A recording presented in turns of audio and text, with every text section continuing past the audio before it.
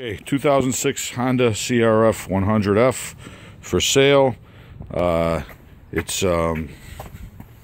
the model number and everything on it. Doesn't have a VIN because it's a dirt bike. Tires in good shape.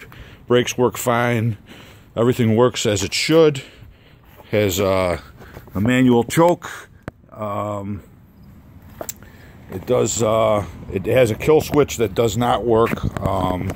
Kill switch don't work, but you can cut it off really easy by just downshifting and turning the key off. It has a key and ignition. Starts right up on one kick. I'm going to demonstrate that right now.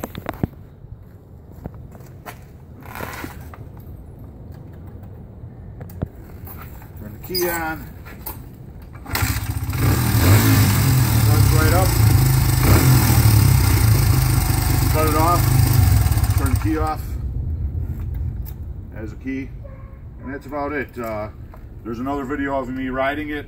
I'll give you the link to that one as well.